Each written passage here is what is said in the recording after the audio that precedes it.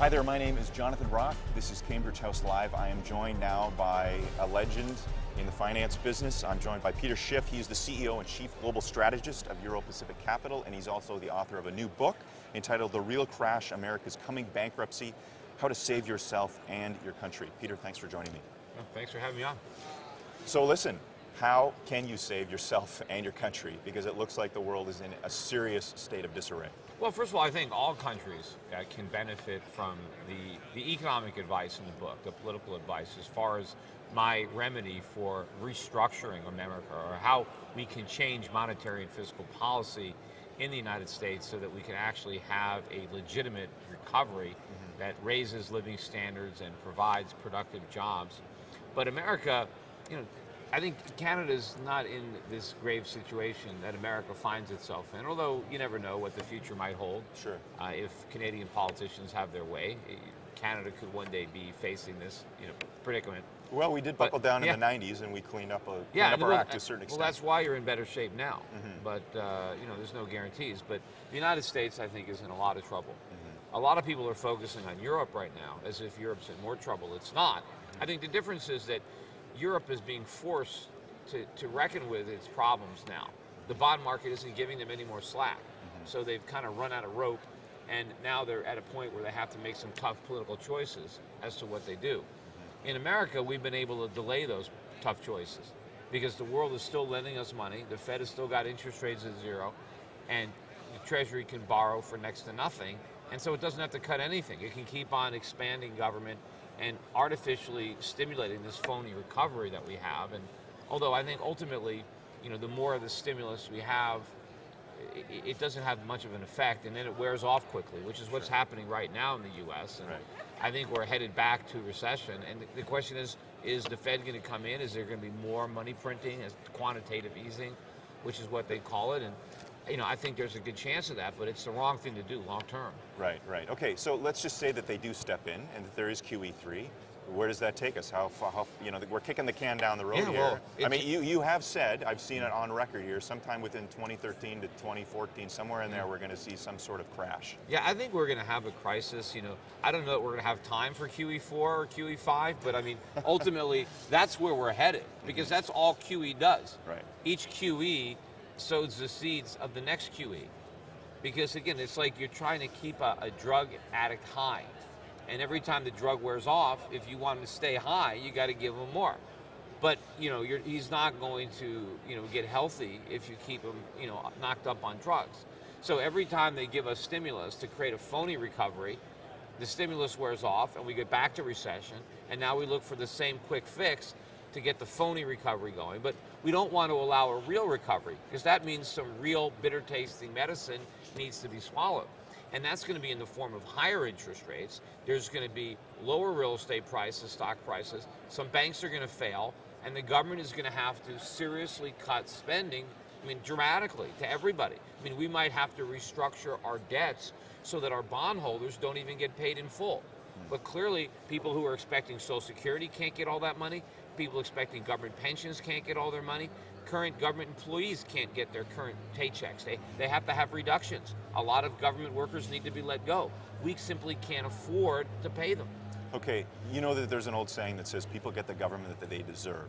I hope well, look, I think the reality is that the government, the U.S. federal government, seems to be acting the same way the average Joe citizen's acting out there. Their mortgage to their health, how many mortgages do they have on their house? Boats, cars, televisions, everything else that they have, and the government's acting the same way. Well, maybe you got the cart before the horse here, because the government is providing the incentives for people to behave that way.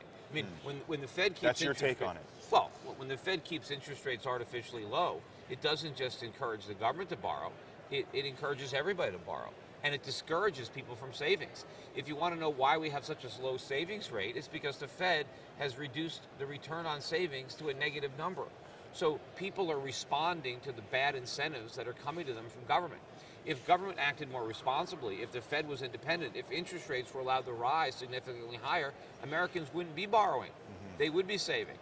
And if we didn't have all these, the tax code that encourages certain activity and punishes others, we would have a free market allocating risk-taking, resources, behavior So we would be a lot more responsible nation if the government didn't corrupt the process. So we've got to change the government if we're going to make any progress on, on Main Street. No, I think the reality is that we have, I mean, the only politician that I've seen that's espousing the views that you're saying is Ron Paul, and he really hasn't, I mean, he's tried to push it as far as he possibly could, and he hasn't really got anywhere. Well, he's not the only one. I mean, there are other people. He's certainly doing it maybe with the most, with the most vigor. He's definitely he's got the biggest soapbox right now, and he's got a big following. Right. But there are other people running for Congress and certainly in state governments. They're certainly in the minority, and they don't get much media attention because do you think that's part of the problem? Because like what I wanted to say was, it feels as if Ron Paul, when he's running, the truth is he just simply doesn't get the votes.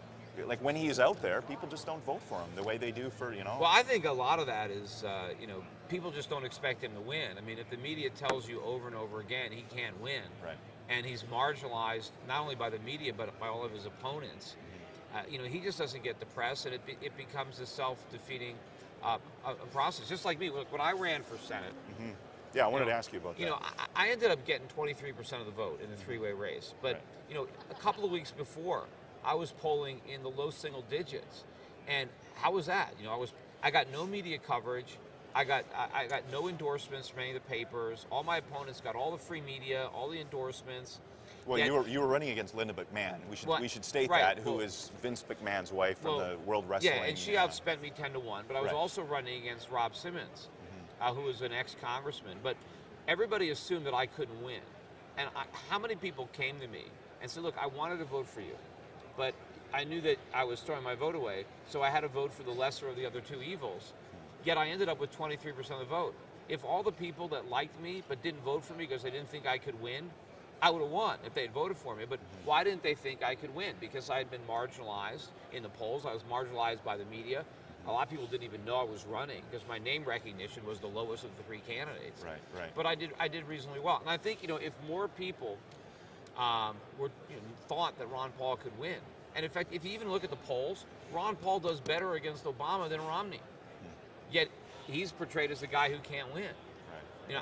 I think he could win. I think it would be very good for the country. But do you think he might run on his own? I mean, he hasn't really said doubt that, it because I don't think he's going to win as a third party candidate.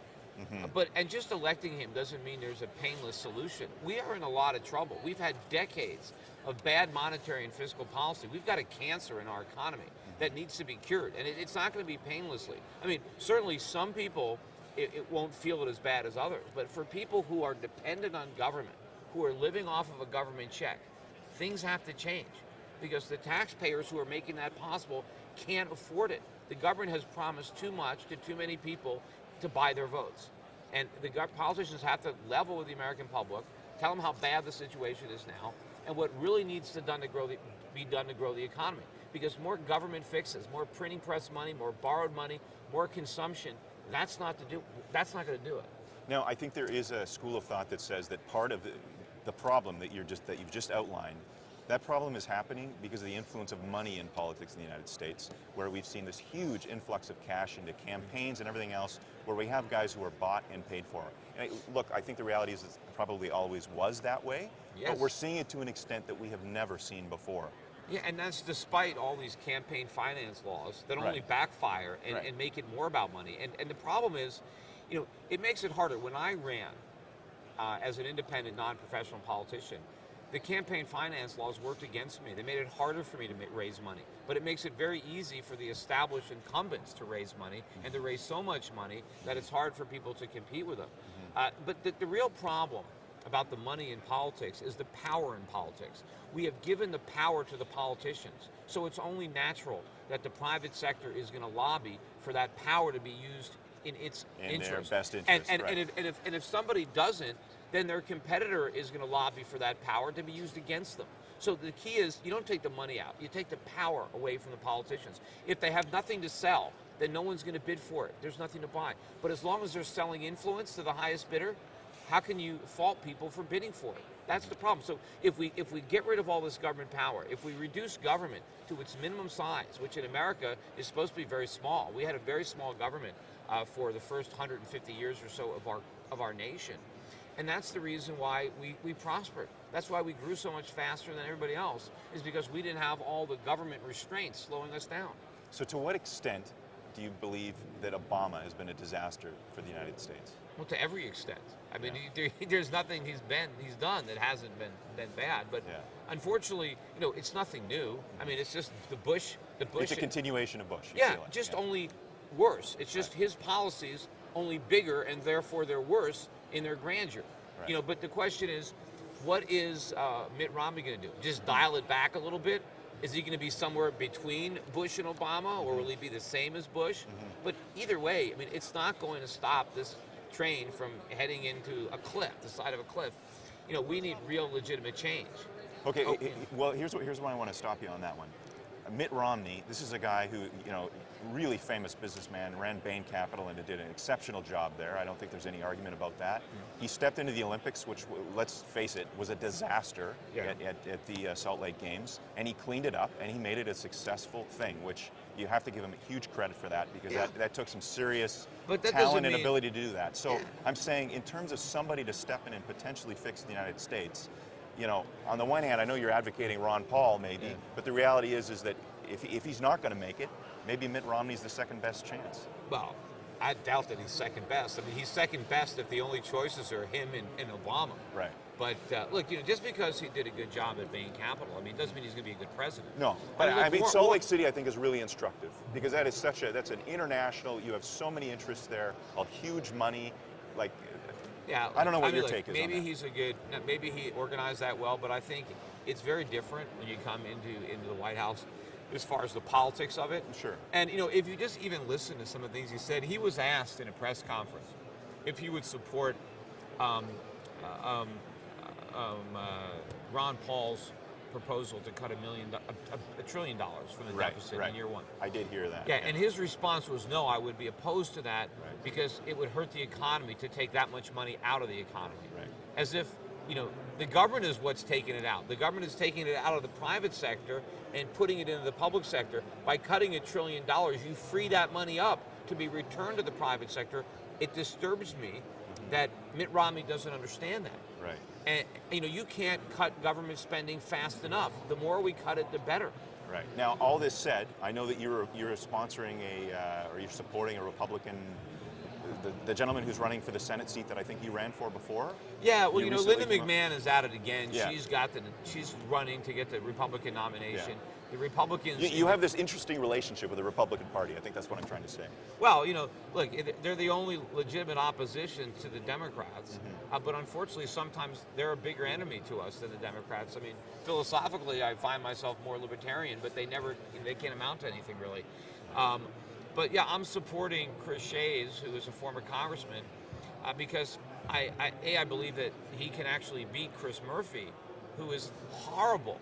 I mean, here's really the lesser of two evils. I mean, Chris Murphy would be a disaster, and I think if we nominate Linda McMahon again, we're going to get Chris Murphy. So that's one of the main reasons that I'm with Chris. But so many Republicans in this state are blinded by her money, and you thought that the loss last time would have opened their eyes. But no, they still see the dollar signs, and I think maybe they figure they're going to lose anyway, so they might as well make a buck off it. But, we're going to be, I think, technically in a recession even by November. And so it's going to be hard for people to vote Obama back into office in that circumstance. So there could be a lot of Republican wins. The fear for me is, what are they going to do with that victory? Because if they keep doing this, I mean, it's going to hit the fan. I thought that the collapse would have happened during Obama's first term. Right. And the events that I didn't foresee was how the European situation would play out ahead of ours, and how that would divert attention from America to Europe, and how that would buy us time. Sure. Because I think the only reason we're able to accumulate all this debt and to keep our interest rates so low is because Europe makes it possible. Right, all the money's still coming to the U.S. Right, and so I think that has extended the process, and maybe it's extended it into the Obama second term, or maybe the Romney first term. Right. But the question is, if it really collapses on Romney's watch, then what is the public going to do? Are we going to say, aha, you see, we should have kept Obama, capitalism really doesn't work, because it already got a bad rap from Bush, right, when of course it wasn't capitalism, but the lack of it that caused the problems. And so we can have an even bigger backlash, and maybe get even somebody worse than Obama to follow a one-term Romney administration, because if we keep doing this policy of stimulus and growing government, it's just going to get worse for the average American. Our standard of living is going to fall. Eventually, our currency is going to collapse. Prices are going to skyrocket, and it's going to be a lot worse for the average American, especially when the government is the one looking for a bailout. And right now, you got countries like first Greece, now Spain looking for a bailout. Okay, yeah, Germany could bail out Spain if it wanted to. It's a mistake. It could do it. Who's going to bail out America? Right. We're so enormous. It's the expression "too big to fail." Well, we're too big to bail. Meanwhile, look at how much money the Chinese and the Japanese have already spent trying to prop us up. They flushed trillions down a toilet trying to prop up the American consumer, but it can't be done because we're all broke. So, what extent do you think inflation is around the corner? And do you think we're going for Zimbabwe-style inflation with the U.S. dollar? I don't think it's around the corner. I think it's here. I mean, we're on inflation street right now, or inflation alley, whatever you want to call it. What might be around the corner is much worse inflation, or hyperinflation, depending on how long we push this monetary envelope. Right? If we keep doing QE, if we keep shooting the economy up with stimulus until it overdoses, then we get hyperinflation. If, on the other hand, we recognize the error of our ways and we reverse the policy, then we'll put a brake on it. But the longer we wait to do that, the worse it's going to be. As far as the immediate pain. Are there any outside events that could step in and intervene to force the U.S. government to change what it's doing? Or does it have to come from the political class in terms of recognizing the problem and trying to figure out? No, I think it's going to be forced to do it, to change what it's doing by outside forces. I don't think U.S. politicians on their own are going to say, this is what we need to do, right? Bring on the pain to cure the economy. Right. It's going to be external. Look, the Greek politicians would have kept on borrowing and spending. If it wasn't for the bond markets not wanting to cooperate. So our politicians are going to be no different. They're going to postpone the pain as long as they can to get to every election that they can until some external force puts pressure on them, and now they can see that the cost of continuing this is going to be worse than just doing the right thing and biting the bullet. And whether it's the Chinese, the Japanese, just the bond vigilantes, whatever it's going to be that's going to force them to have to act responsibly, it's going to happen. But the problem, as I said, is because we've waited so long to deal with it, we've made the problems much worse, right? And now it's much more disruptive to try to solve them because we've built up this gigantic dependent economy. Everyone's dependent on cheap money, the banks, individuals, the government. We have massive imports. We import $600 billion worth of stuff every year because we don't make enough. Why don't we make enough? Because we don't save enough, so we don't have capital, and we have too much government, too much regulations that makes us uncompetitive.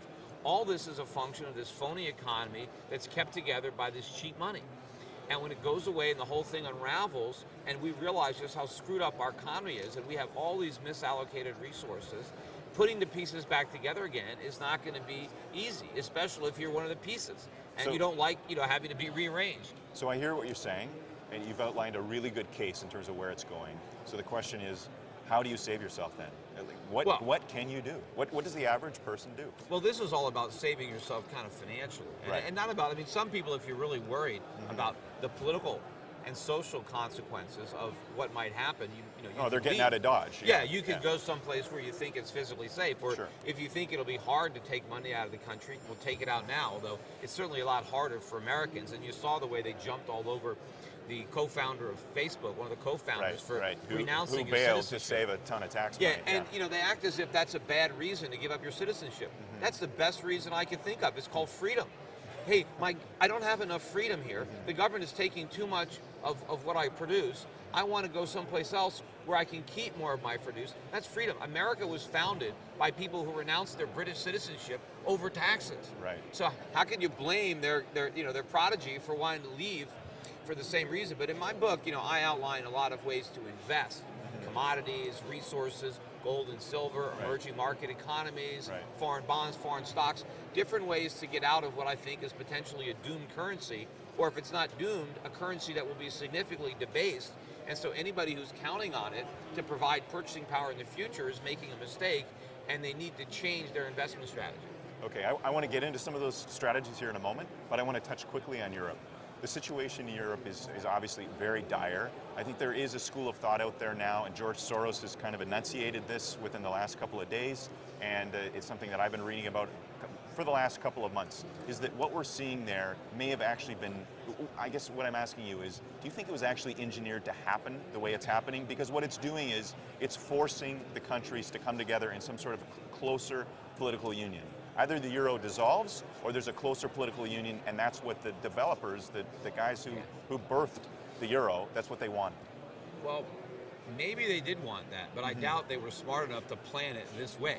Sure. I mean, I think, might they but take I think it was incremental. They knew that there would be steps along the way that would bring things closer together. As but I don't think they planned. I don't think they thought the journey would take quite this, this direction. Sure. But yes, you know, just like American politicians, maybe the European politicians who want bigger government, more central government, don't want to waste this crisis, right? They don't want to waste the opportunity. Right. But you know, this is a basic flaw in the structure of the eurozone that I pointed out the day it was proposed. And what I didn't like about it is each country was able to have a debt to GDP. They said you can't have more than 3% debt to GDP.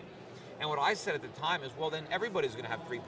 Why would you have 2%, 1%? Why would you have balance? Because you could push the cost of the deficit onto your neighbors. So I said this is going to create a problem where all the countries in the eurozone are going to want to have deficits, and it's a moral hazard.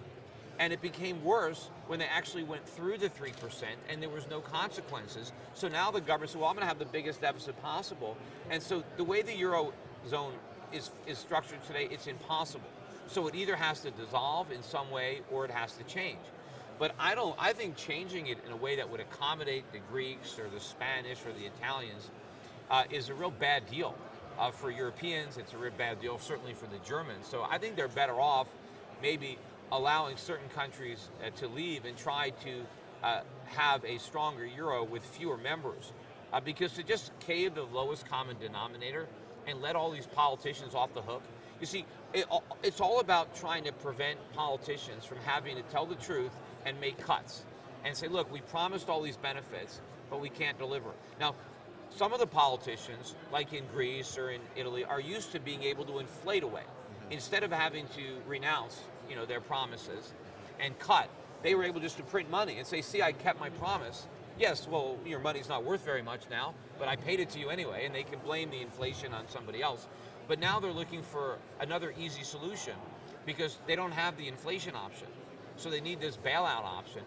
But I think cooler heads in Europe need to prevail, and I think they need to dig their heels in and not just cave into it. Now, so, maybe so you if think they that's do, what needs to happen? Yeah. What's going to happen? I don't know. If you were a betting man. I don't know how it's going to resolve itself.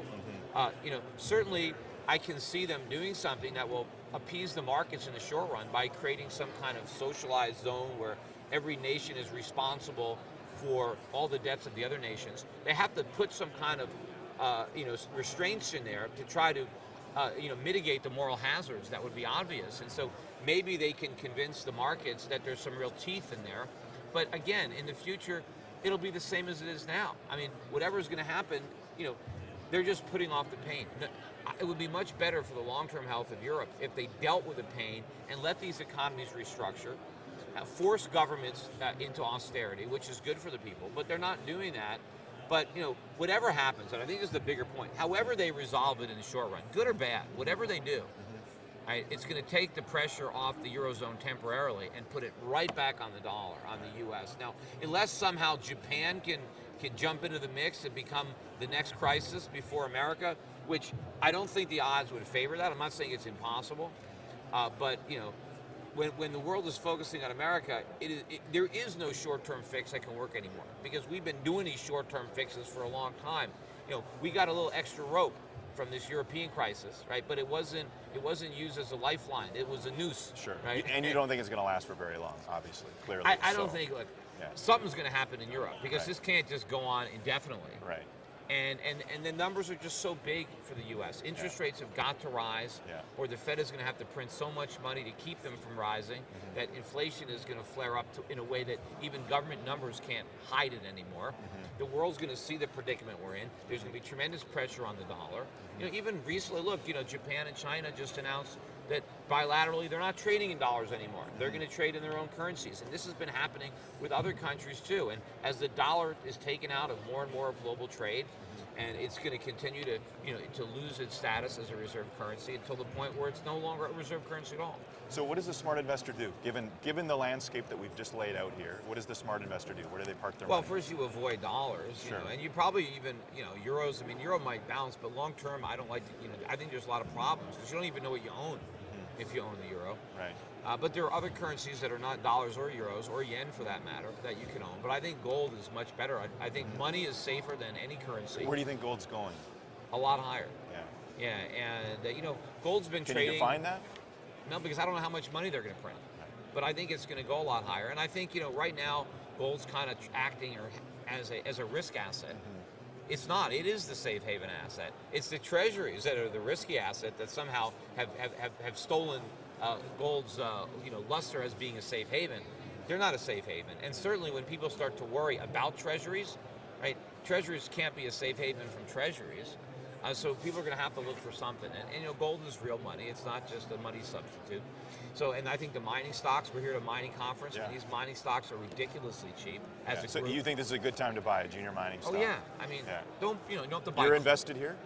Well, I'm invested. I'm not because I'm here. No, I mean in the junior mining sector. Yeah, I have some, and we own them in funds that I manage, and so yeah, I mean, I think there's a lot of opportunity in that sector, and also stocks all around the world, particularly in Asia and some of the emerging markets that I think are beaten down, and people are worried about how a collapse in the U.S. economy is going to adversely affect Asian economies that export to America.